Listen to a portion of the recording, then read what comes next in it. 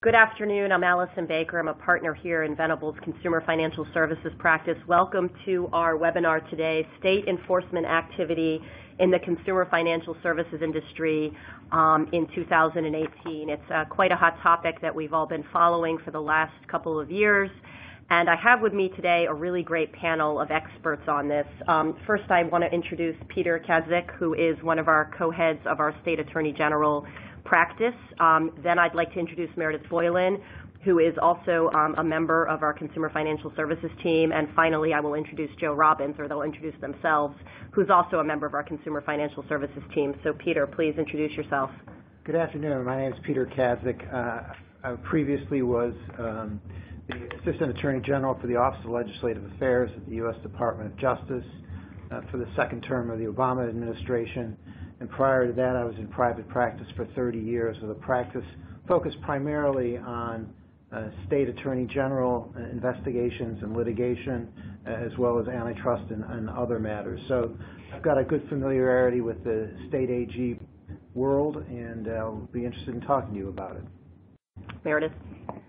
Good afternoon. My name is Meredith Boylan. I'm an attorney in our litigation group here at Venable. Prior to joining the firm, I was an assistant district attorney in Manhattan, and I spend a lot of time doing consumer financial protection work with Allison and our team here. Joe. I'm Joe Robbins. I'm a sixth-year associate in our consumer financial services practice. I've been with the firm for about a year and a half now, and before that I was in the consumer financial services group at Goodwin Procter. Well, thank you for joining us. So what spurred our interest in this conversation today was a speech that Acting Director Mick Mulvaney is the Acting Director of the Consumer Financial Protection Bureau, or the Bureau of Consumer Financial Protection, as he's recently renamed the agency. And in February of this past year, he gave a speech to the National Association of Attorneys General, also called NAG, in which he discussed the interplay between the Attorneys General and the CFPB. And specifically, there was one sentence that we took away from that, which really caused us to think hard about how the agency, the Bureau, and the state AGs would be working together going forward. And that sentence, we are going to be looking to the state regulators and the state attorneys general for a lot more leadership when it comes to enforcement. Why we think we know better how to protect consumers in your state than you do surprises me a little bit. I don't think you'll be seeing us doing much of that anymore, Mr. Mulvaney remarked, and this was a speech he gave to the NAG. And it's in light of this speech that we jump off today with a conversation about how we think the interplay between the state AGs and the CFPB will go forward. Of course, we're waiting to have a new director of the CFPB, Kathy Kraninger, who's been nominated. And I suspect that her administration will be quite a bit different than Rich Cordray's administration.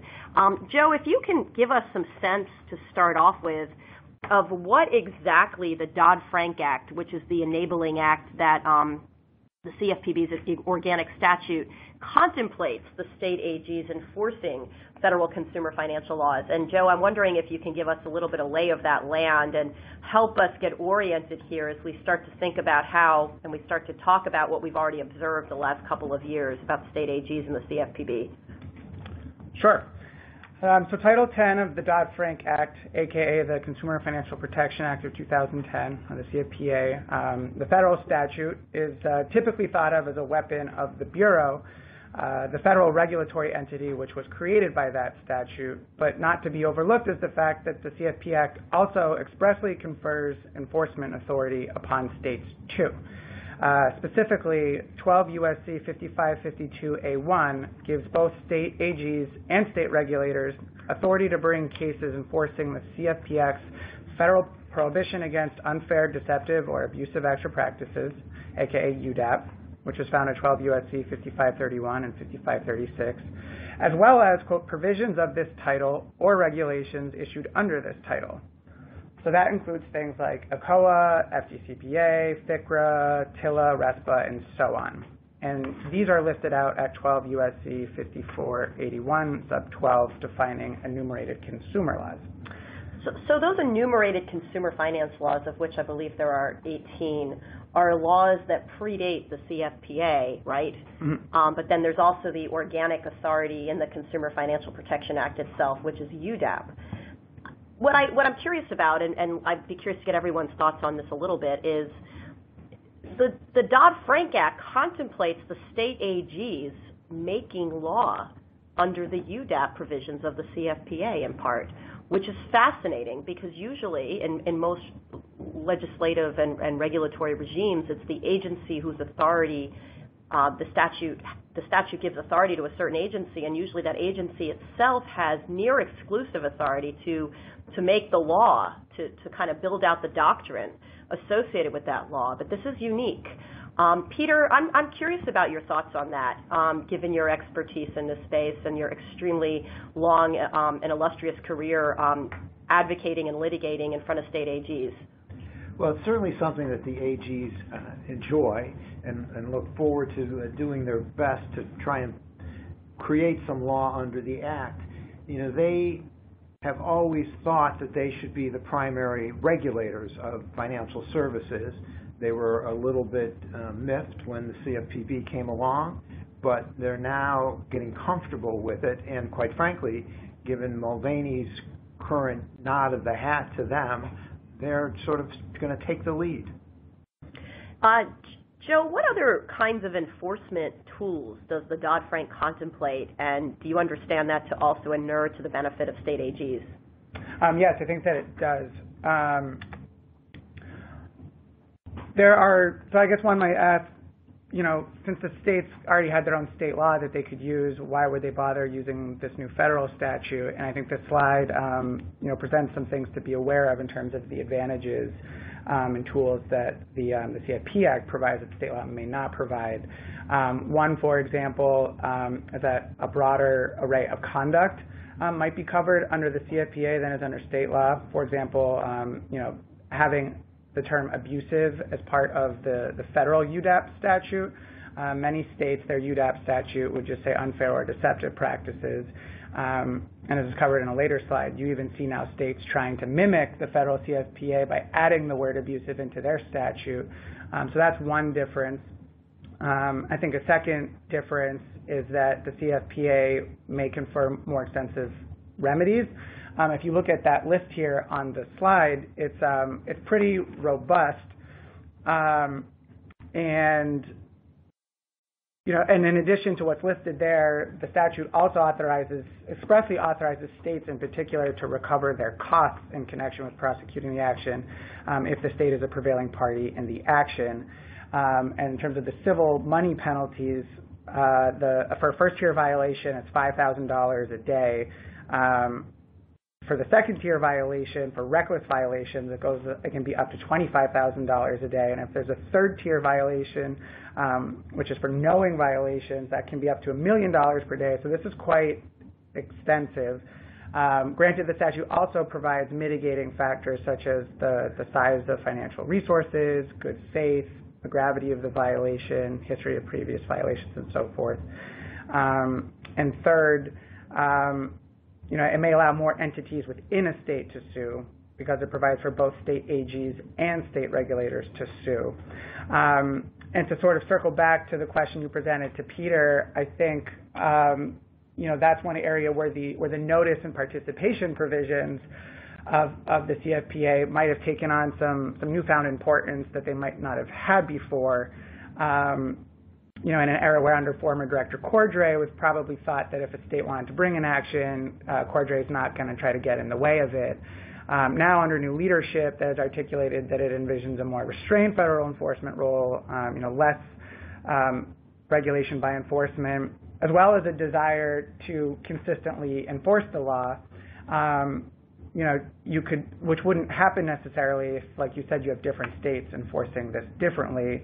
You could envision a scenario where the Bureau actually tries to play an active role in getting involved in actions brought under the CFPA by state AGs to try to create some uniformity like that or make sure there isn't too much regulation.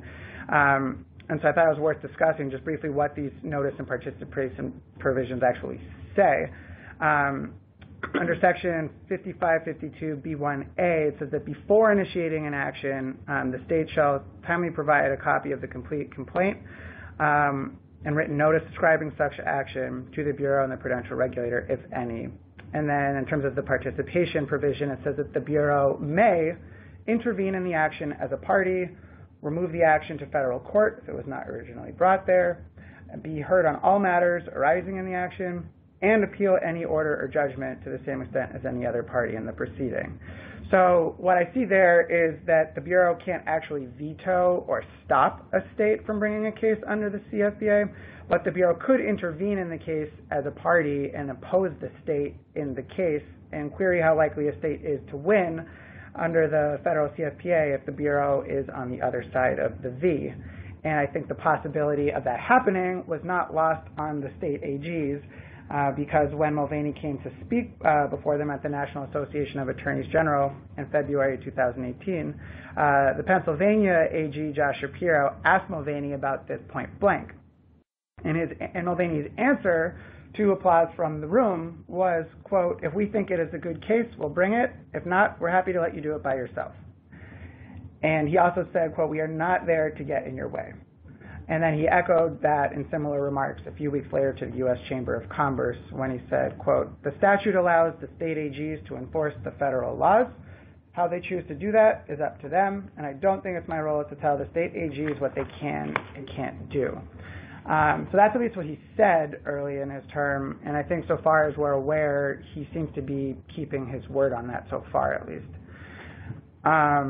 So I wanted to go back to something you said earlier, Joe, about the use or the importing of the concept of abusive into either state laws and or the use of the abusive provision in the Dodd-Frank Act by the states. And Meredith, you do a lot of this work, both at the state level and at the federal level. And I'm curious what your thoughts are about this concept of abusive, which hasn't been built out as a legal doctrine. I mean, if you ask 15 people who are consumer finance attorneys what abusive means, you'll get 15 different answers. There isn't a lot of precedent. So, how do you manage that if you're trying to game what a state AG might do under this regime? Right. It's very perilous for businesses that operate in the consumer financial space because of the ambiguity around the term, and because most of the development and interpretation of what that term is or may mean is likely to be done through enforcement actions, which is a pretty awful way to legislate. But unfortunately, I think that's how it's going to be developed and has been developed thus far, is reading these different consent agreements that the states and the CFPB have brought against different providers and trying to suss out how they are utilizing that abusive prong and how they're applying it to different conduct. I think that's very helpful, and I know that we have, Joe, a couple of examples of states using the Dodd-Frank Act or the Consumer Financial Protection Act, which is, of course, Title 10 of the Dodd-Frank Act. And maybe if you can walk us through a couple of those examples. They give us a little bit of insight here, but again, I do think to some extent, especially with respect to abusive, we are in somewhat new territory. Mm-hmm. So this, the 2014 Illinois versus Alta Colleges case is, example that even though we have a new president and we have a new acting director of the Bureau, states using the CFP Act is not new. That has been happening for some time now. And in that case, that 2014 case, there was actually litigation over whether states, do have authority under the federal act to bring suit under it. And there the defendant argued that states have no independent enforcement power under the CFPA because they can only sue as a proxy for the Bureau. And the Bureau is unconstitutionally structured, so therefore state AGs can't sue either. And the court there expressly rejected that argument and noting that Section 5552 expressly authorizes states to sue on their own behalf in their own name. And in a recent filing in another case, the New York Attorney General noted that it has found no cases to the contrary to date. There are no cases that have ever raised any doubt about the fact that the state AGs are authorized by Section 5552 to bring suit thereunder. However, I think this RD legal funding case mentioned in the next bullet is very interesting. As of this past June 21, in a I think, remarkable development, there is now, for the first time, what appears to be legal precedent supporting the argument that the entire CFPA is unconstitutionally invalid, such that states can't sue under it either.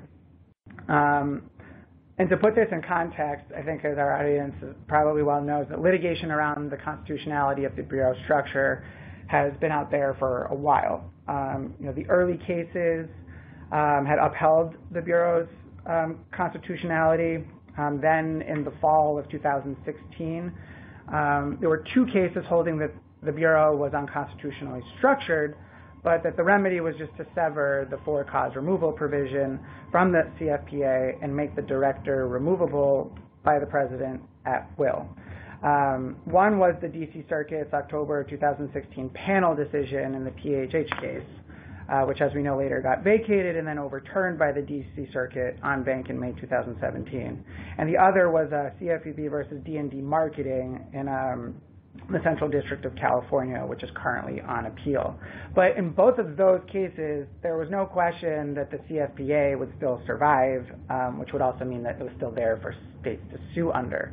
And that's what makes this RD legal funding case so interesting, is once this came along, from SBNY Judge Loretta Preska, who is a George H.W. Bush appointee, that has changed. In her opinion, she says, at page 31, and I'll read from it because I think it's interesting, said, quote, defendants devote significant space in arguing that the CFPA claim should be dismissed because the CFPB is unconstitutionally structured and thus lacks authority to bring such claims. Vexingly, defendants do not address the New York Attorney General's independent authority to bring claims in federal district court under the CFPA without regard to the constitutionality of the CFPB's structure. And then she actually cites 5552, saying that expressly authorizes state AGs to sue under the CFPA, and concludes, therefore, federal question subject matter jurisdiction over the CFPA claims exists regardless of the constitutionality of the CFPB structure. So nothing new so far, but then in a surprise ending to the opinion, just a few pages later, the opinion says that it adopts Judge Brett Kavanaugh's dissent in PHH, concluding that the Bureau is unconstitutionally structured, but, quote, disagrees with Section 5 of Judge Kavanaugh's opinion, wherein he determined the remedy to be to, quote, invalidate and sever the for-cause removal provision, and hold that the director of the CFPB may be supervised, directed, and removed at will by the president. Instead, the court adopts Section 2 of Judge Karen LaCraft Henderson's dissent, wherein she opined that, quote, the presumption of severability is rebutted here. A severability clause does not give the court power to amend a statute, nor is it a license to cut out the heart of a statute. Because the for-cause removal provision is at the heart of Title 10 of the Dodd-Frank Act, I would strike Title 10 in its entirety. And so essentially, the opinion dismisses the CFPB from the case, terminates it from as a party from the case, dismisses the CFPA claims. And so, not in a hypothetical sense, but in a very real way, because this case also happens to have the New York Attorney General as a plaintiff in the case, we reach the question, well, if the entire CFPA is unconstitutional, doesn't that mean states can't sue under it either? And if you're confused about what Judge Preska's answer was, so are the parties in this case. Since the June opinion, the parties have exchanged a flurry of letters to the court trying to get clarity on this. About a month after the opinion, defendants filed a letter motion to dismiss the New York AG's federal CFPA claims for lack of jurisdiction, basically making this argument that because since the court struck the CFPA in its entirety, the court thereby struck both the provision authorizing state AGs to sue under the CFPA, as well as the substantive UDAP provisions that form the basis of those federal claims. And the New York AG responded, citing the other part of Judge Preska's opinion, which said that states have independent authority to sue under the CFPA, and that the claims, the New York AG's CFPA claims survive regardless of the constitutionality of the Bureau structure. And the state AG also tried to distinguish Judge Henderson's dissent by saying, well, that was just sort of focused on the bureau's structure and it being independent from the president, and it didn't ever talk about state AGs suing under the CFPA. So you might ask, where does the Bureau come out on all of this, because it was party to this case? And I would note first that the Bureau had submitted a filing ratifying that the Bureau is bringing this suit under Mulvaney. So the Bureau was not an unwilling plaintiff here. They wanted to be in this case. What they wanted to do was have the dismissal against them certified so that they could appeal it immediately. And interestingly, in their request for that, the Bureau cited the participation provisions in the CFPA, 5552, and arguing that immediate appeal was needed because if the state AG is permitted to proceed with its CFPA claims, then that deprives the Bureau of its, quote, statutorily assigned right to participate in the litigation of CFPA claims brought by state regulators. So the defendants didn't oppose the Bureau's request to certify this so they can appeal. They did request a stay of the case pending the Bureau's appeal, and or that the judge permit interlocutory appeal of the remaining claims in the case, so the constitutionality issues could be addressed together in one appeal. And interestingly, the defendants pointed to the Bureau's participation argument as supporting their request for the stay. And the New York Attorney General responded saying, no, we oppose both. We don't want to stay. We need to push forward to help these people, and we don't want interlocutory appeal either. And then in what might be an example of current day relations or negotiations between the Bureau and states, the Bureau ended up submitting a very short 2-paragraph filing saying, no, we didn't endorse a stay. We don't take any position on that, which may have been to not irk the New York Attorney General. And so ultimately, this culminates on August 23rd. The court certified the Bureau's dismissal so that it can appeal immediately. It stayed the case, which defendants wanted, and the New York AG did not, but denied interlocutory appeal of the remaining claims. And I think to the frustration of everybody involved, the order was written in such a way that it did not clarify whether the New York AG's federal CFPA claims survived or not. But interestingly, though, the order did state that, quote, final disposition of the Bureau's appeal alone will, quote, materially advance the ultimate termination of the litigation because it will bring certainty to the parties in their litigation of the federal issues presented. So this is as clear as mud. Yeah. And which brings us to the next question that I have for Peter, which is, if the states can't pursue CFPA claims, and I'm not sure one Southern District of New York District Court opinion holds the day on that or carries the day on that, especially if it goes up to the Second Circuit where it's likely to probably not hold, if you will. But I think it's worth noting that there are specific differences among some of the bigger states and more active states and what they can do in terms of investigating parties in the financial services space, and also how some of those powers and authorities differ from what the CFPB can do. And Peter, if you can kind of give us a sense of that, that would be really helpful to help us think about this some more. So, let's backtrack a little bit. When Mulvaney took over, 16 state attorneys general, not surprisingly all Democrats, sent a letter to the Bureau talking about the request for information regarding Bureau civil investigative demands and associated processes. And they, in essence, urged the Bureau not to cut back on their activities. And in that letter, they also laid out their claim to fame and all of the ways in which they could bring these actions.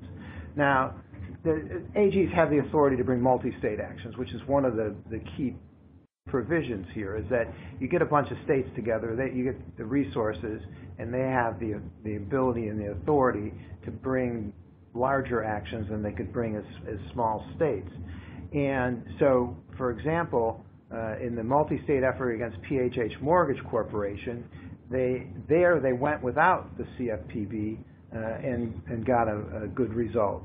There have been a number of multi-states with the CFPB, J.P. Morgan Chase on debt collection practices, Ally Financial, Bank of America, and other financial institutions on their foreclosure practices.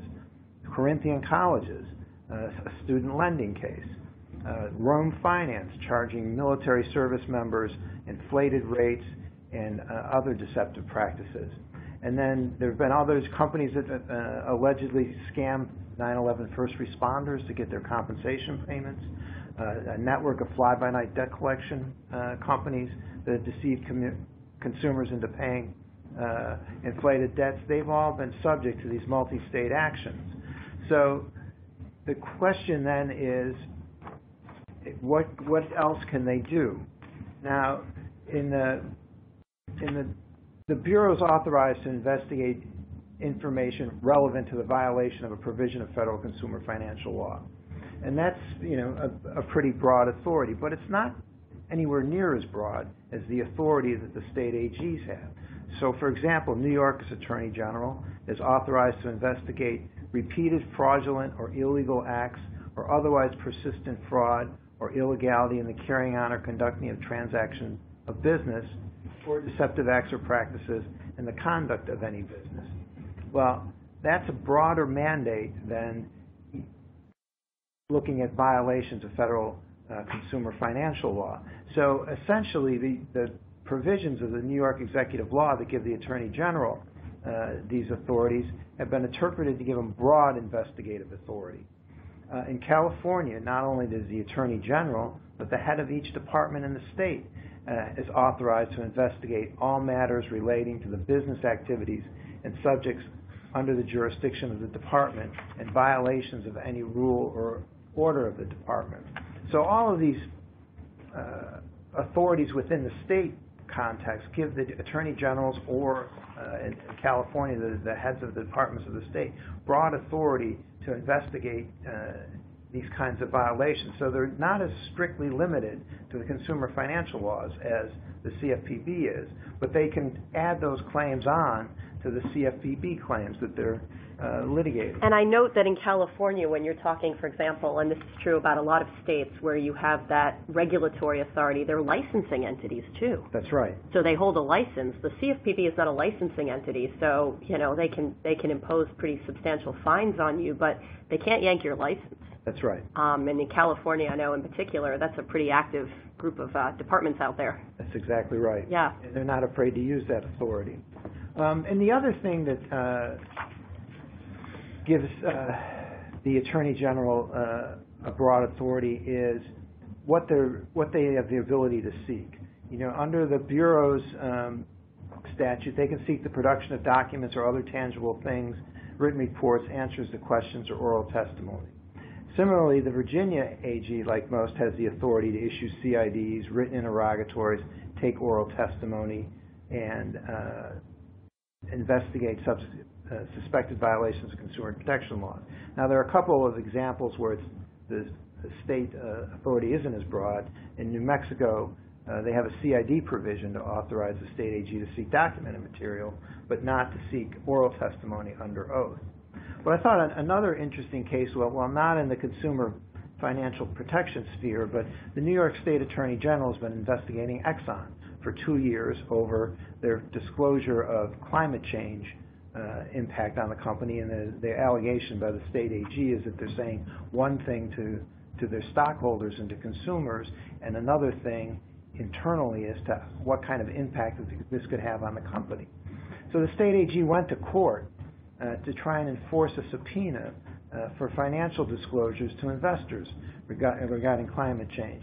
And the judge enforced the subpoena, but he said, this investigation has been going on for 2 years. It isn't going to go on interminably. And so that's the first time I've seen a state court say to an AG, you got to bring it on or give it up. And so that we may see more activity in that area when these investigations go on for, and as the judge said, an interminable length of time. And then the other difference in the standards for challenging a subpoena or a CID. Whenever the statute says that whenever the Bureau has a reason to believe that any person may have information relevant to a violation, the Bureau can serve a CID on that person. In New York, however, the information sought just has to bear a reasonable relationship to the subject matter under investigation and public interest to be served. And and all you have to do is show that the Attorney General is acting in good faith, and there's a presumption of that. So in that case, in the American Dental Co-op case, the court denied the motion to quash the subpoena.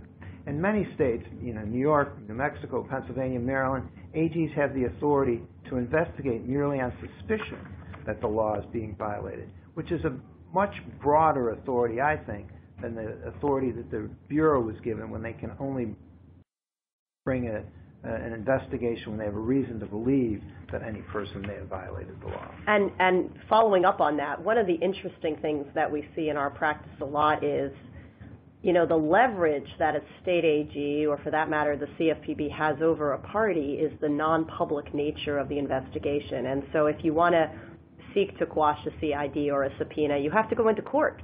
And almost always those actions are public. It's very hard to keep them out of view. We litigated an issue in this space in the District of D.C. with the CFPB a few years back, and we were able to keep it confidential, but it's pretty unprecedented.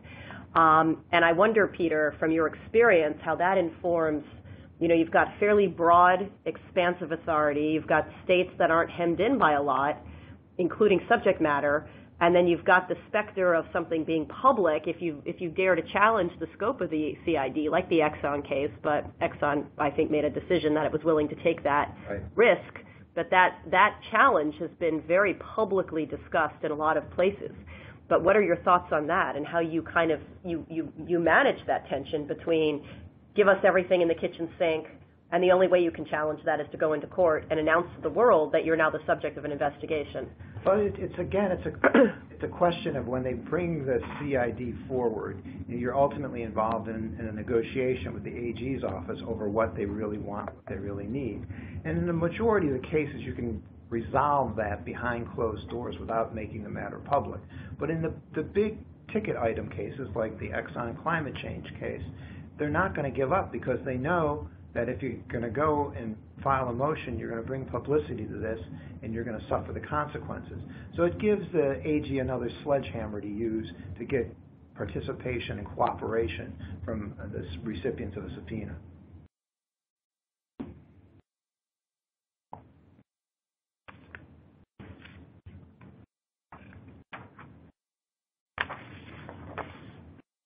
So one of the things that is interesting in this space is and what Joe talked a little bit about with the RD legal matter in the Southern District of New York, and what Peter continues to talk about in terms of what we learn about both that's public and not so public, is how we continue to see consumer finance enforcement actions emerging in the state AG space and the state regulatory space. Meredith, I know you spend a lot of your day with me on these matters, and so I'm curious what you're seeing in your space and what you're seeing out there in the world. And given your background, both in terms of the state space but also the federal space, how do these actions that we're seeing right now compare to what you maybe have seen in the past?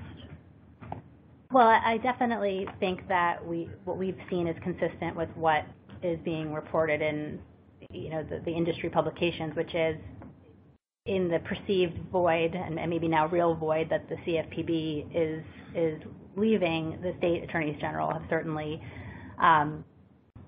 become even more aggressive than they were in years past, both I think with respect to the volume of the investigations that they're bringing and maybe the scope of the individual investigations. One of the points that I think is worth noting is that there are 30, I believe, seats up for election this year in the states. So, that's also a little bit of a perfect storm for demonstrating how aggressive and tough-minded you are, particularly in the consumer protection arena. And so, in addition to the individual actions that we're seeing, you can see on the slide that there are a number of structural changes that different states and attorney general offices have been making.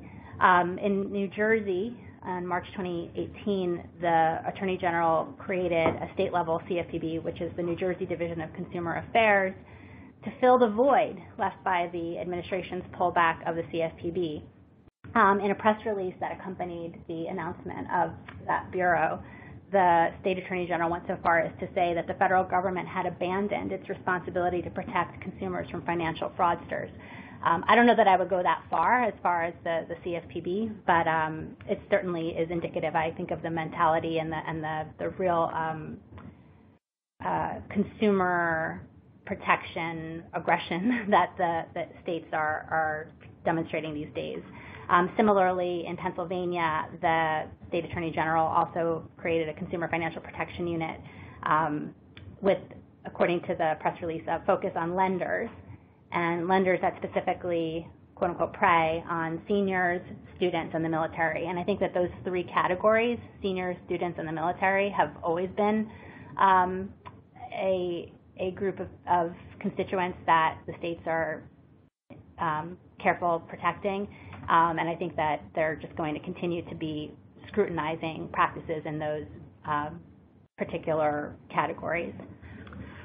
You talked about elections, and then you mentioned three vulnerable consumer segments, and I wonder, I don't want to be cynical, but there definitely is a sense that AGs like to explain to their constituents what they do, and I think we can all agree that students and seniors and service members are especially vulnerable, but I'm curious what you see in that space. Yeah, I agree with all of that, and particularly, I know we've spent a lot of time and paid a lot of attention to the developments in the student lending space, and that's a very hot topic, on both sides of the aisle, and we're going to talk some more about that in a little while. But I do think that the states are.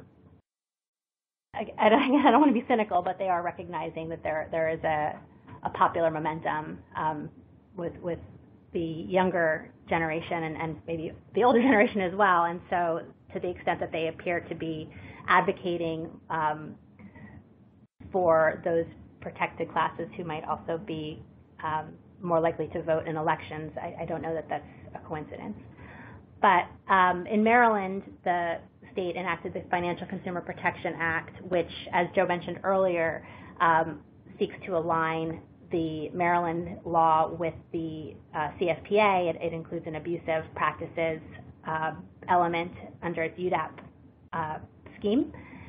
It has upped civil money penalties, and it has required the governor to appropriate funding for state enforcement. According to the press release, that was about $700,000 that was allocated to the Office of the Attorney General. So that'll presumably allow them to hire some more attorneys to carry out their work. And also, consistent with the focus on student lending, the Maryland state has appointed a student loan ombudsman. And one other more, novel aspect of this is they are also focusing on cryptocurrencies and cyber currencies, which I know we've all seen the press around that, which is an emerging field for both businesses and for the entities that regulate them.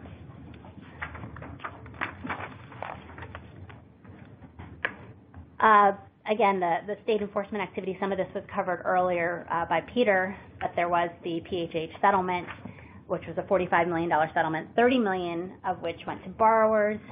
The AGs also received some payment out of that fund. And in addition to the monetary aspect of this, the settlement requires PHH to adhere to comprehensive mortgage servicing standards. Also, we have a bullet about the Georgia State Attorney General regarding an $8.5 million settlement with a debt collector, which brought claims both under the federal FDCPA and the state Georgia Fair Business Practices Act. That $8.5 million settlement is interesting in that it wasn't all a cash payout. It really stems from the AG requiring the debt collector to turn over almost 12,000 accounts that the debt collector had been working, and that they're not allowed to pursue collection on any more. The cash penalty was about $20,000. So you said something interesting, Meredith, when you were talking about the PHH mortgage settlement. You said that the attorneys general received some of the funds that were part of the settlement. And I know that you and I know this from our own work in this space, that one of the things that often animates a state attorney general decision to pursue an enforcement action is the amount of monies that come back either to the state itself or to consumers. And I wonder if, in your own experience, what you've seen in that space, because it often is the case that not only are politics and public policy informing these decisions, but there are some causes of action that just generate more fees and fines. And if that informs in any way, for example, PHH, the methods or manners in which you think state AGs pursue some of these causes of action and cases. Right. I think that they're often looking to return monies to consumers. It's an imperfect science. It's interesting, and sometimes I think it's sort of arbitrary how they come up with these numbers. Sometimes it's a fixed dollar amount per consumer that was affected, regardless of how an individual consumer actually may or may not have been harmed by the alleged activity. And in some cases, I think providers would argue that consumers didn't actually suffer any harm, that these are technical violations, that consumers received the services that they were entitled to or they were treated fairly through the process. Yet nonetheless, the estates are pursuing a restitution theory or an unjust enrichment theory on the ground that a technical violation should be deemed almost a strict liability intentional harm standard. And so I think it can be very frustrating for attorneys and for their clients when they're negotiating fines and fees with the states and the federal regulators to try to come to a consensus as to, first of all, how to characterize them, and also what the amounts should be to actually reflect true harm and not just an arbitrarily high penalty, to be more of a penalty rather than a restitution.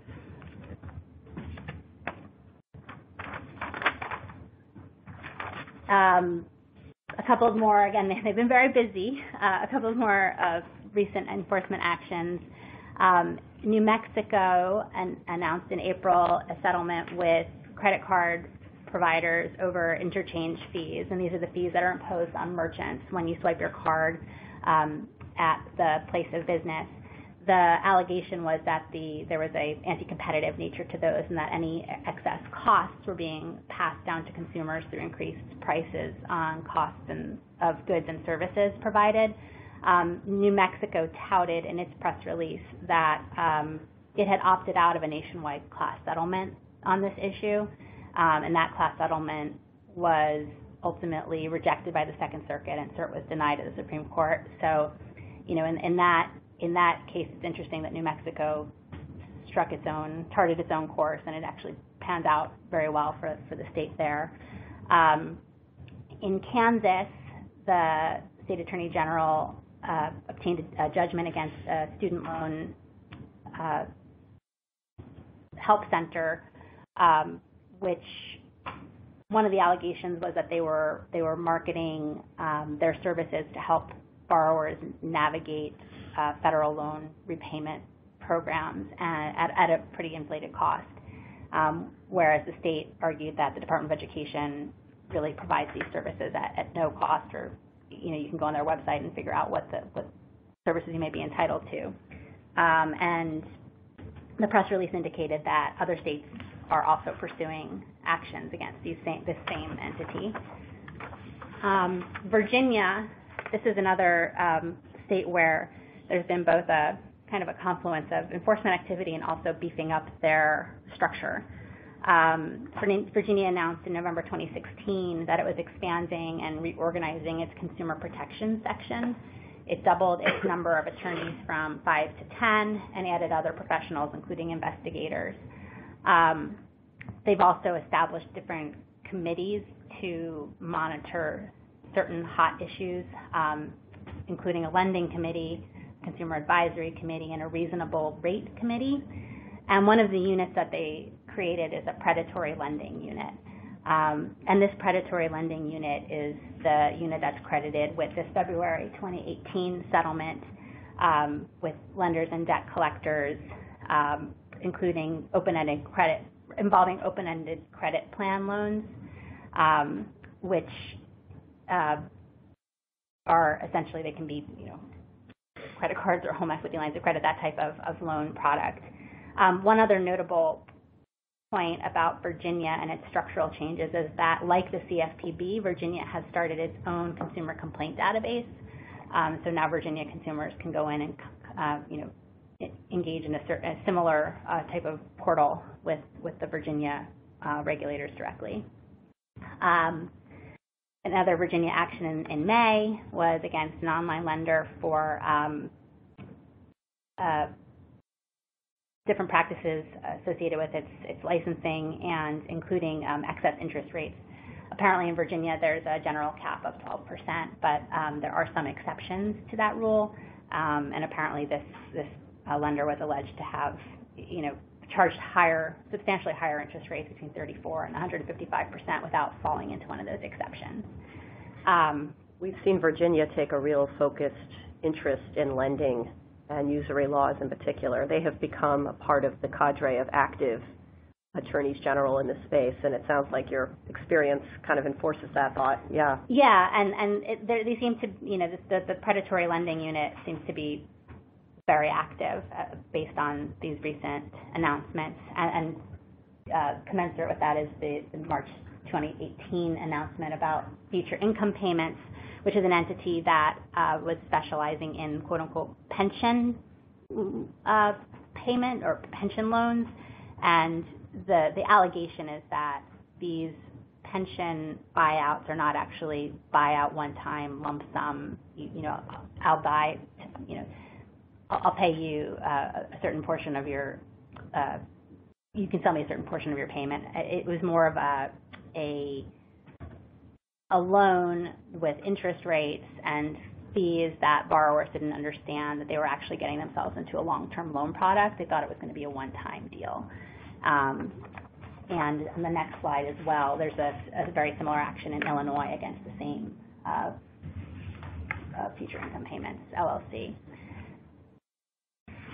Finally, on the enforcement front, the Washington Attorney General in May of 2018 announced a suit against a foreclosure group, and this suit involves sales of foreclosure sales surplus funds, where again the allegation stems from the business offering services to consumers at a high cost that the state believes the consumers could have taken advantage of at little or no cost to themselves, meaning that if you are a borrower who goes through a foreclosure and there are funds at the end of the foreclosure sale that exceed the amount that you owe on your mortgage, those are typically placed into a fund at the courthouse, and apparently there is a process that you fill out a form and you are entitled to recover those funds as the borrower. This business was advertising its services and taking a 50 or 60% cut of the proceeds to recover those funds, and they were, according to the state, misadvising consumers as to the difficulty that they might encounter at the courts in recovering those monies. So Meredith, I have a question for you, and maybe you can weigh in as well, Peter. In your experience, we've kind of looked at examples of state AG enforcement actions, and I know you're going to speak a little bit more about the state-federal cooperation efforts as well. Are there particular state attorneys general that you think are very active in this space? I mean, I think we know who they are, but we keep seeing a few others emerge as well. And if you want to talk about that, and maybe you can weigh in as well, Peter, that would be, I think, helpful for people to think about who are maybe listening to this call and wondering, well, gee, I don't do business in New Mexico, so I don't have to worry, but you probably do business in California, and you probably do business in New York, so I'm curious what you're seeing. Yeah, I think in the current environment, we're seeing a lot of the Democratic-leaning AGs being especially active. Of course, all of these attorneys general have pretty large portfolios. They're not all focused on consumers. That's one of their usual many of their areas of enforcement. And some may have more pet projects different pet projects that appeal to them. But we've seen a lot of activity out of New York, out of Massachusetts, California, Illinois. When you look at the press releases and the industry publications. Those tend to be the heavy hitters in the space. There may be additional ones as well. Who else would you add to that list, Peter? I think I'd add Pennsylvania, and North Carolina, and Oregon and Washington. All 4 states have Democratic AGs. They're all consumer protection advocates. Some of them are looking to run for higher office, not surprisingly. And so it's always a good consumer protection ploy as well as a good constituent protection ploy to bring these kinds of cases, get the publicity from them. And I might add to that list Maryland and D.C., who are also fairly active, and also Iowa. Tom Miller has for a long time been the kind of dean of the state AG world. Isn't that your experience? Oh, yeah, that's true. Tom Miller is a real consumer protection advocate. Now doesn't have the resources of some of the other states, but he does join multi-states, as do other smaller states. And that's the problem with the multi-state investigation, is it gives the smaller states the authority to jump right in as well. And then you see his. I know some of the newer, more recently elected AGs in this space who are particularly consumer protection focused have looked at Attorney General Miller and said he's kind of the dean of that bar, even if he's in a state that maybe has fewer resources and maybe fewer people. And that seems to have been his role for years, it sounds like. And I think that's interesting because when you do have a multi-state, you almost inevitably see Iowa somewhere in that mix. That's right. Yeah, That's right. Very interesting. So what else are we seeing beside this proliferation of fairly activist state attorneys general in the wake of the Trump administration taking over in January of 2017? We're also seeing some federal enforcement cooperation nevertheless. And maybe you can talk a little bit about what you're seeing in that space, Meredith. And then Joe and Peter, feel free to also, weigh in on some of this. So the most creatively named joint effort is the Operation Game of Loans, which is the first bullet on the list here, which is a FTC and state investigation or joint task force that is targeting debt. One of the top things that they're targeting are debt relief scams. And they're also, particularly interested, again, in federal student lending, I believe, and what servicers or businesses who offer to help you navigate your federal student loans may charge you for, and what you actually maybe need them for versus what you don't actually need them for. Also, there's a New York Attorney General and FTC recent announcement that they are suing, quote-unquote, phantom debt brokers and collectors. Phantom debts are debts that were either fabricated by counterfeiting consumer information regarding their identities and their finances, or they may be debts that perhaps exist but are being actively disputed by consumers. And then the last bullet on this slide is an announcement by the president that he was creating a multi-agency task force on market integrity and consumer fraud and calling for enhanced cooperation among federal and state authorities with a focus on fraud and financial crimes. The announcement itself, again, focuses on our Hot 3, which is elderly, service members, veterans, and students. And one of the agencies that is included in the task force is the Department of Education, which is interesting. We'll talk a little bit about the Department of Education later, but where they fall within the interplay between the states and the federal government in the consumer protection space. And Joe, I know that you've spent some time looking at this announced task force, and it's fairly early in its existence, but what are your thoughts on what you've seen so far and how it maybe compares to other type of task forces or collaborative efforts in the enforcement space? Well, I thought it was interesting just how broad it is, that it seems to try to include everybody And when you're doing something like that, I guess it sort of begs the question is, when there's so many cooks in the kitchen, is anything really going to be able to come from it? And, ideally it will pan out that way. But I thought, one thing that this slide also said to me was sort of the absence of the Bureau being on it, and that the FTC is shown kind of prevalently on that. And I wonder, what that says about how, trying to paint, the current administration with too broad a brush. Maybe some agencies are, being more active and participatory than others. Well, I know the Bureau is part of it, but you're right in saying that they're not the main actors. And I think it's fair to say that maybe in the last administration, Task Force on Market Integrity and Consumer Fraud, you might have seen the CFPB more prominently featured as opposed to an also list. It may be the list with DOJ. You're definitely seeing a rescission of its role in that respect. So in that vein, one of the things that is definitely also going on, I think, in this space is how we see states really seeking to influence the way that the Consumer Financial Protection Bureau enforces consumer finance laws going forward. And I have to say, from my vantage point, I've seen a marked sea change in that effort in terms of state influence since January of 2017.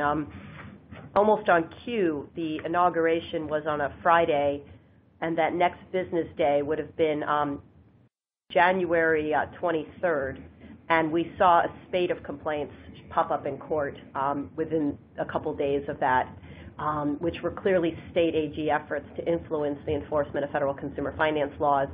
Some of those efforts, though, haven't necessarily taken the role of litigation. I know, Meredith, you're kind of in the middle of this, so I'm curious what your thoughts are on all of that. Yeah, it was. I don't know that it was unexpected by those of us who practice in this area, but it was certainly interesting to see, right after the inauguration, state attorneys general or certain state attorneys general, the Democratic-leaning attorneys general, parachute in to active litigation, file notices of appearance, and seek to intervene in matters in which they were not parties or not really necessarily even involved, but they were seeking to intervene under the concern that the CFPB, which may have been a party to these litigations, would not aggressively advocate for the consumers' positions. And so the states came in and had to craft different type of parens patriae and different theories to allow them seat at the table to litigate on behalf of the consumers in their states in litigation involving the CFPB and a private party. And so those were certainly interesting maneuvers. Yeah, we saw that in PHH. Most notably, the states sought to intervene at the D.C. Circuit, and it was definitely in response to a concern from their perspective that the CFPB's new administration might be less inclined to advocate for the agency itself, especially when it came to its constitutionality, which was front and center in that matter. And more recently, we've seen numbers of examples of states trying to influence the enforcement of federal consumer finance laws. I think just the other day, Joe, we saw such an example. And if you want to just talk briefly about that in terms of the use of the ECOA, Equal Credit Opportunity Act, and the way that should be handled. I think 2 days ago, a group of state AGs wrote a letter about that. Yeah. Well, this was in response to remarks that Acting Director Mulvaney had made, suggesting that they might be looking at ways to basically remove disparate impact liability theories from ECOA. That basically in the fair lending space, typically there are two different theories that you can pursue. One would be that the company committed intentional discrimination, also known as disparate treatment, but that can be hard to prove sometimes, especially try to get by past the pleading stage. And if instead you can go under a second separate theory, which is the disparate impact liability theory, which is basically just saying that the results, even if you can't prove that it was intentional, you can basically bring like an unintentional discrimination theory based on just the results coming out a certain way. And you see, people prosecuting those actions using statistical analysis and saying, my statistical study showed that, you're liable. And, especially in the auto lending space, this, caused a lot of angst, and people said that was unfair. And it looked like Mulvaney might be trying to do away with that, at least under ECOA. It couldn't do it under the Fair Housing Act because the Supreme Court's already affirmed that. And so, just very recently, a couple of days ago, a bunch of state AGs wrote a letter basically arguing and laying out the case why Mulvaney should not do that and should leave disparate impact liability in for ECOA, and that joins, a slew of other letters that they've now sent. And we've seen a fair amount back and forth, both in the kind of nitty-gritty legal issues that Meredith and Peter are going to walk us through in a few minutes, but also in a more public advocacy role. And Peter, I wonder what your thoughts are about that. Every once in a while I'll see a state attorney general or a group of state AGs just make an announcement. We support what the CFPB does, and we think it should continue to exist as it has, and we think it should continue to robustly enforce the consumer finance laws. Do you, some of that is advocacy, some of that is legal, and some of that, candidly, is for political reasons. And I'm curious what your thoughts are on that interplay there. We state AGs think the Bureau should exist without a lot of necessarily bringing a legal cause of action to support that. Well, I think part of it is to shore up support for the Bureau. There's a significant amount of question as to how much this administration is going to put behind the Bureau, how it's going to divvy up its resources and allow it to go forward. So the state AGs want to be out front supporting the Bureau, saying that it has work to do and that the AGs will support that work. And they, are trying to, both buck up the Bureau as well as position themselves as advocates for consumer protection in the financial services sector in order to be able to say when the time comes that they were the stalwart advocate, whereas the Bureau, if it fades away, they don't have to worry about that anymore. And of course you also have the counterpoint. I'm looking at that last bullet point where you've got 13 Republican state attorneys general and the Republican governor of Maine filing an amicus brief arguing that the Bureau structure is unconstitutional. So you've got that counterpoint as well. It's always struck me as interesting that the constitutionality of a federal agency is a politically charged issue, quite like the Bureau has been. And maybe that's just because we're fairly new in its history. You've been around Washington for a long time, Peter. How did that strike you? Well, it's not a surprise. I mean, in a number of areas, not only with respect to the CFPB, but in other areas, you've got a bunch of Democratic state AGs taking one position, a bunch of Republican AGs taking another position, and they end up sort of facing off. And it ultimately comes down to the strength of their arguments in amicus briefs and letters and the like. But nobody is going to leave a stone unturned, and they're not going to let the other side get an advantage by staking out a position without the other side fucking it up. So, Meredith, some of what's mentioned on this slide concerns state attorneys general writing into the Bureau in support of things like the Bureau's civil investigative demand process, its complaint database. That, I understand, came out of the request for information that the Bureau sent out. Can you talk a little bit more about those requests for information, which spurred a lot of commentary, and what the states were doing in response to some of those? Sure. So with the new leadership at the CFPB has invited the public, including the industry and the states, to provide comments on various procedures that the Bureau utilizes, one of which is the CID, the Civil Investigative Demand Process, and one of which is this CFPB database, which is, I'm sure everybody on the call knows, is a very, very large. I think they've received over 1 million consumer complaints that is publicly accessible, can be filtered, can be sorted, and is not favored by the industry. So these letters, though, that the states have sent, and again, these are largely divided along party lines, are very illuminating not only with respect to how the states view the CFPB and its role, but also how they view themselves. With respect to the CIDs, and this is echoing what Peter discussed earlier, in addition to arguing that the CFPB has always reasonably and fairly utilized the CID process, and that the CID process, according to the states and the Bureau, protects the due process rights of the entities for which the Bureau is investigating.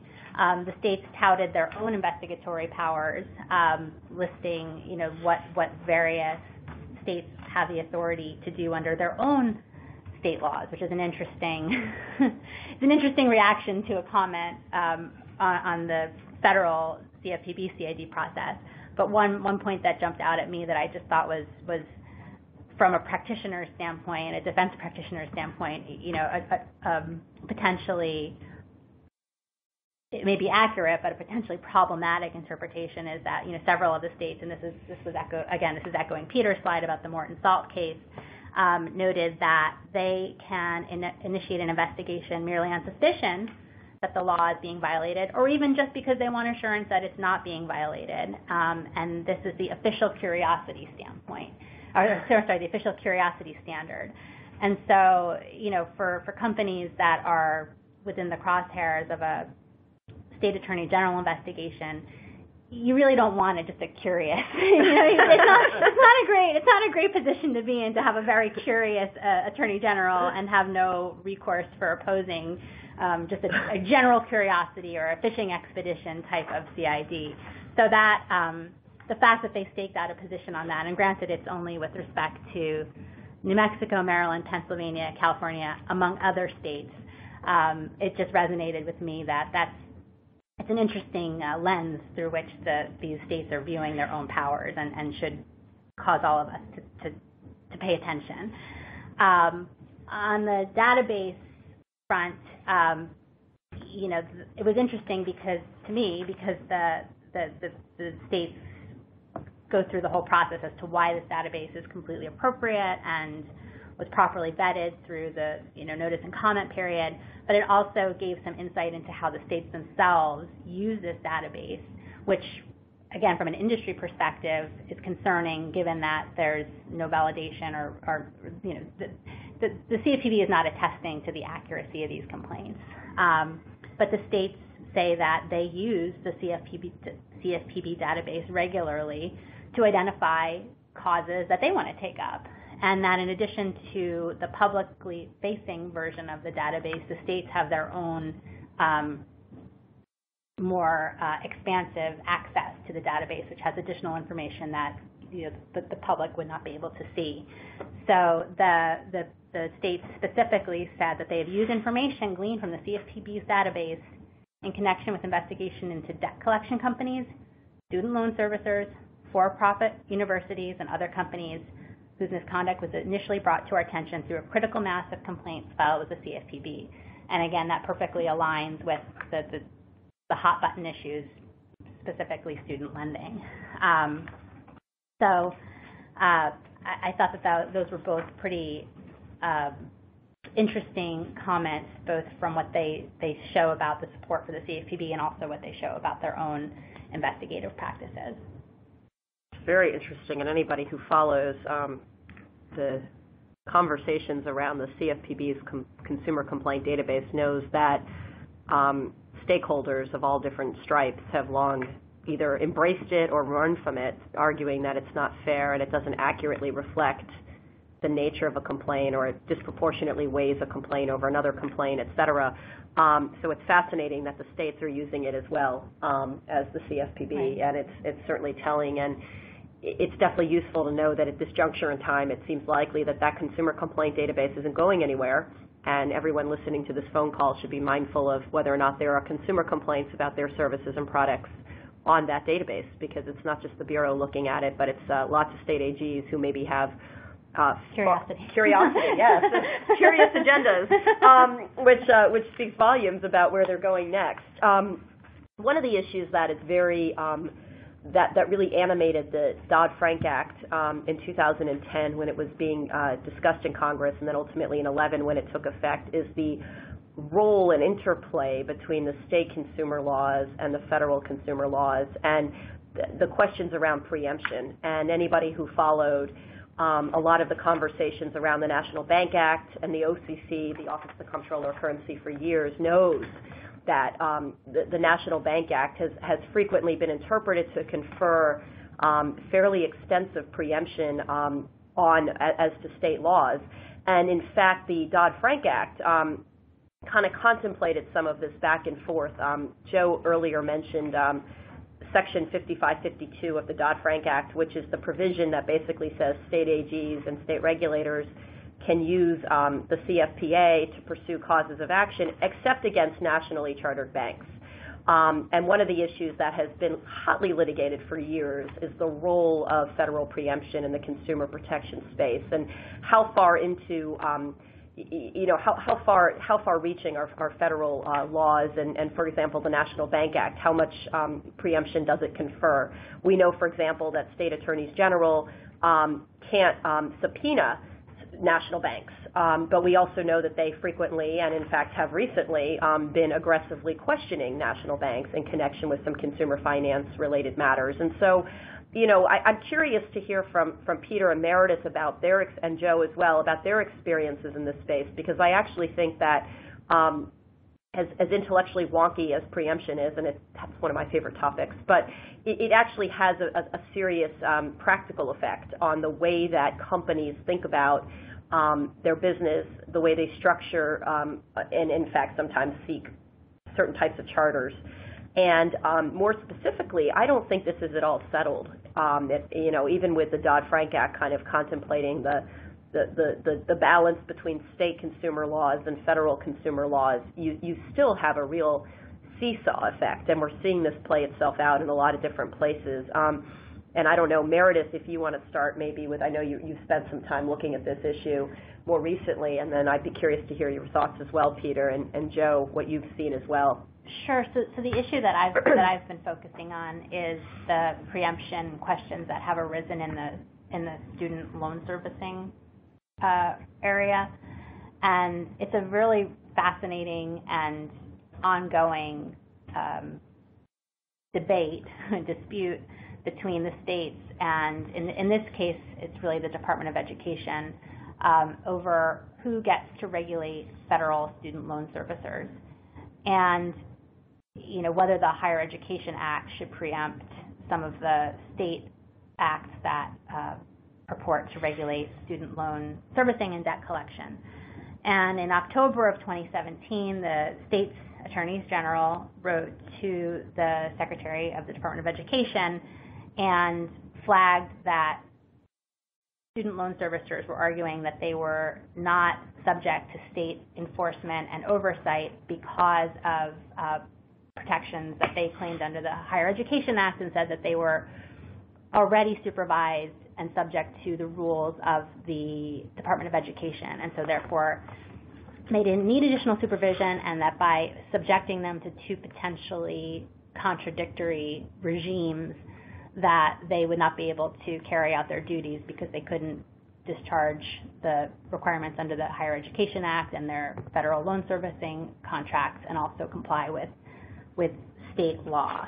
The state attorneys general wrote to the Department of Education rejecting that theory, saying that there's always been a role for the states to regulate these servicers and collectors, and that to not allow them to do so presents a real risk to consumers.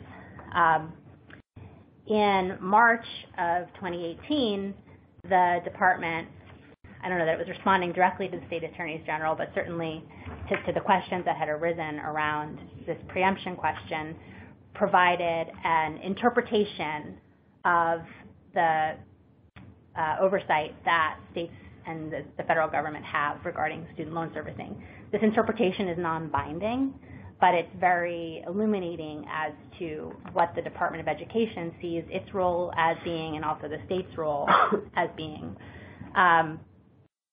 The Department of Education essentially, in a nutshell, said that they don't want the servicers and collectors to be subjected to dueling requirements, and that the uniformity that is called for federal student loan servicing is really maintained by applying one set of standards, and that's a federal set of standards. And also that the federal government itself and the Department of Education carefully monitor and scrutinize all of the services that are provided under the loan servicing contracts. The department stated that it wanted to clarify its view that the state regulation of the servicing of direct loans, federal loans, impedes uniquely federal interests, and that state regulation of the servicing of the federal loan program is preempted to the extent that it undermines uniform administration of the program. The department expressed concern that imposing state law requirements may conflict with legal, regulatory, and contractual requirements under the federal programs and may skew the balance the department has sought in calibrating its enforcement decisions to the objectives of the program. And this has had real-world implications as far as ongoing litigation, because a number of federal loan servicers have tried to argue that state enforcement actions against them cannot be brought or, should be limited because of this federal preemption issue. To date, the courts have not been especially receptive to these arguments and have recognized that the states do have enforcement authorities, although these are all trial court level decisions, and so it's unclear as to how it will resolve itself as the cases move through the process. But it's certainly a very hot issue and one that it's right now it's limited to the Department of Education and the student lending space, but it could potentially, I would think, bleed into other industries as well.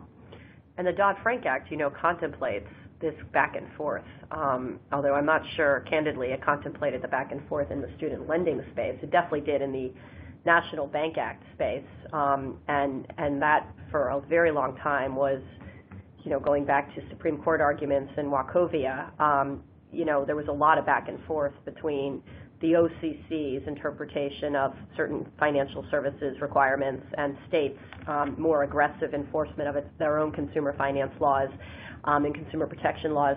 Peter, I'm curious what you've seen in this space, both in terms of the role that the state AGs play and how they kind of navigate around some of the more settled preemption arguments that have been made, for example, in the bank space.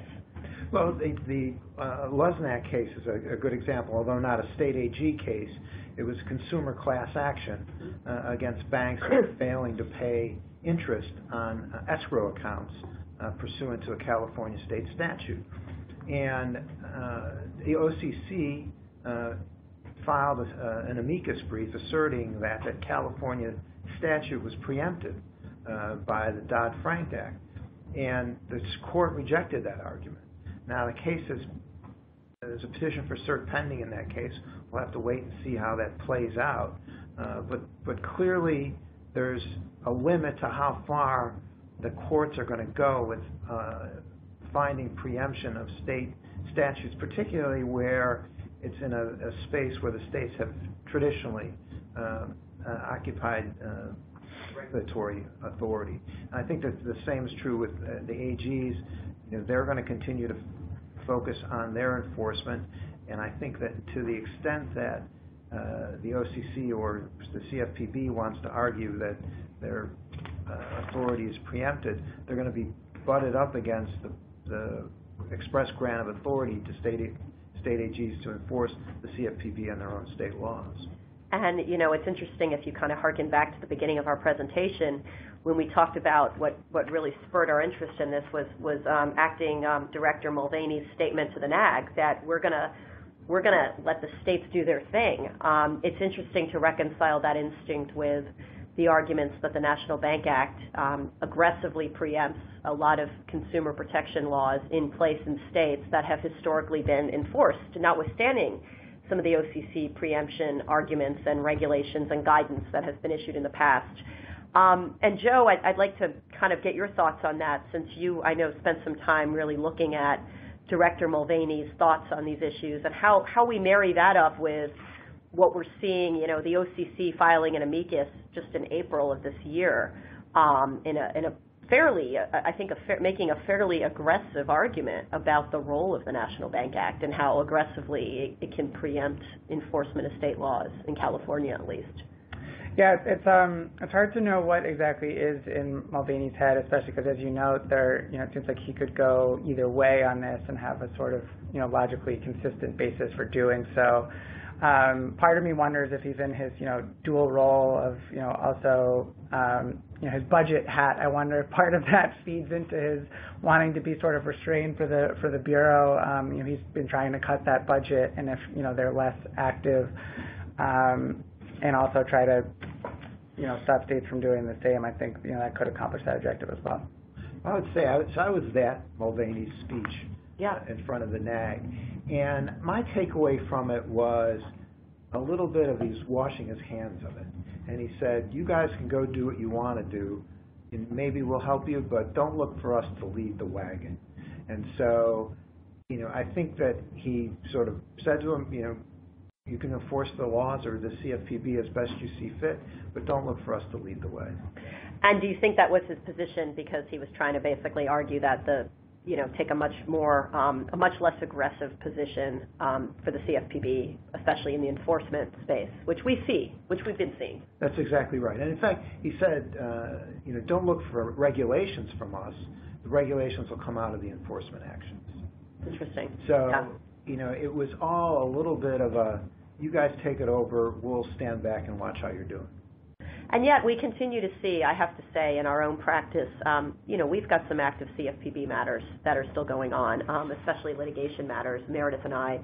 And, we haven't seen them really change their tune. I think what we're seeing, and we know of instances recently, and we have some clients who've unfortunately received civil investigative demands not that long ago. So the Bureau is still out there doing enforcement actions and taking enforcement positions. And, for example, in RD Legal, they didn't recede. They didn't say, okay, Southern District of New York, we're going to pack up and go home. They're seeking an interlocutory appeal to the Second Circuit. So I don't think it's the case that the Bureau is necessarily going away completely, but it sounds like what he maybe was saying to the National Association of Attorneys General and what he said in the past, Mr. Mulvaney, is, look, we're not going to be out there necessarily at the forefront of this. We'll take positions as we need to. We'll hew pretty closely to what we think the letter of the law says, but we're not going to go out there and try and build out a doctrine aggressively. But if you want to, go ahead, states. That's exactly right. And, going back to the beginning of our presentation, the Consumer Financial Protection Act, Title 10 of the Dodd-Frank Act, contemplates that. It contemplates a scenario where you might have a less active CFPB and a more active group of state AGs pursuing UDAP claims, unfair, deceptive, or abusive acts or practices under the CFPA, and building out that doctrine, which is intellectually really interesting because it's not often that you see a scenario where an agency in some way, directly or indirectly, cedes some amount of its doctrine-building authority to a group of states, many of whom might have somewhat inconsistent approaches to what's abusive. I mean, a deception and unfairness are more clearly articulated in laws already because they follow the Federal Trade Commission Act, but abusive is a new doctrine. And in that vein, I think it would be helpful for us to maybe spend a little time talking about kind of trends and takeaways, what we see over the next year. Peter, I'm curious to get your thoughts, and I'll start with you. What should we be expecting next? And let's call it over the next year and a half. Maybe the first part of Kraninger's stay in the CFPB, and as we see state AGs who are many of whom are up for election this coming November, what are we going to see going forward in this space? Yeah, I would say, as Meredith pointed out, there's 30-some AGs who are up for re-election this year. I think that the result will be, for the Democrats who win, they'll be aggressive, and they'll be out trying to enforce both the CFPA as well as their own state laws and trying to build a record for consumer protection. The Republican AGs, I think, are more likely to stand back a little bit. I don't know if they'll actually go out and continue to take the position that the CFPB is unconstitutional, but they're not going to aggressively enforce the consumer protection laws under the CFPA or under their states unless there's a real crying need and they feel like they've got to step in and protect the consumers in their states. And Joe, what do you think is going to happen here? You've been following, for example, RD Legal Funding, which is an unusual case. But what are you seeing in your space?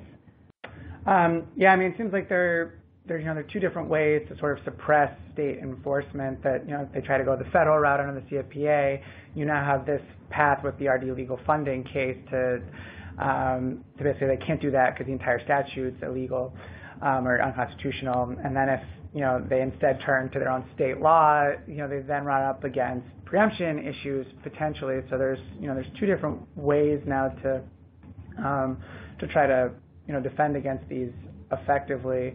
And yeah, again, I just think that to trying to make sense of what Acting Director Mulvaney is doing, it could just be explained by the fact that he's trying to have his department expend as few resources as possible, and that could explain both why he doesn't want the Bureau to bring enforcement, and that could consistently also explain why he doesn't want the Bureau wasting any of its time or money trying to stop states from doing it either. And Meredith, what are your predictions for trends and takeaways given your practice and kind of what you spend your your days and evenings thinking about these days? I would expect to see in the blue states more efforts to replicate an Obama-era CFPB at the state level, and a takeaway that practical takeaway that I have is that I think it's good to be proactive and to look at what the states are doing. And I thought that the letter with respect to the CFPB database was very illuminating. I think it's worth spending some time on the CFPB complaint database and the state level ones to the extent that the states are starting to implement their own, as in Virginia, and be proactive to anticipate where the states might go next, even if the CFPB is taking more of a back seat. And whether that be with specific trends or specific complaints within your own business that consumers are lodging against the businesses in the public sphere. Yeah, I echo all of this. What I think we're going to continue to see are very curious, to borrow Meredith's phrase, or maybe the AG's phrase, some very curious and aggressive state AGs. One of the interesting things that I think is noteworthy and important to keep in mind is, the advent of the CFPB brought with it a whole core group of not only expectations in the consumer financial protection world, but a lot of people who are now thinking about those laws independently of other things. And those people aren't going away. They're necessarily, maybe taking posts elsewhere. For example, we do see certain state attorneys general like New Jersey, like Maryland, like D.C., like Pennsylvania building out consumer protection units, often with folks who I know from my days at the CFPB. So those laws aren't going anywhere. The know-how associated with enforcing those laws is not going anywhere. The interest in protecting consumers in the financial services space is now front and center. It's not just front and center for the CFPB, it's front and center for the FDIC. We've seen an increasingly aggressive FDIC. Even the OCC is looking at these issues more aggressively than it had in the past. And so even if we take a step back and say maybe the states will be more aggressive, we're still going to see some noteworthy issues pop up on the federal radar going forward. And then I think the other takeaway I would say is, look, if you're in a consumer-facing business, every component of your business that touches consumers in the financial services space still needs to be carefully monitored and managed because it's continuing to be scrutinized by law enforcement at the state level and at the federal level. And if you fall on the radar of a state AG, you're going to get somebody who has a fairly broad authority to investigate you and scrutinize you. And if you fall on the radar of your regulator in the state, they can yank your license as well. So it's really important to continue to kind of follow best practices in this vein. I really, really want to thank everybody today. We had a fantastic panel and just a great conversation, Peter, Meredith, and Joe. And I want to thank all of our audience members who've participated the last 90 minutes. Thank you for giving us part of your Friday afternoon. You will also be receiving continuing legal education credits for this. I understand that information will be mailed out to attendees of today's session. In addition, you can go on our website, Venable.com, and download the webinar today. I think in the next day or two, the recording of this webinar will also be available along with the PowerPoint that we presented.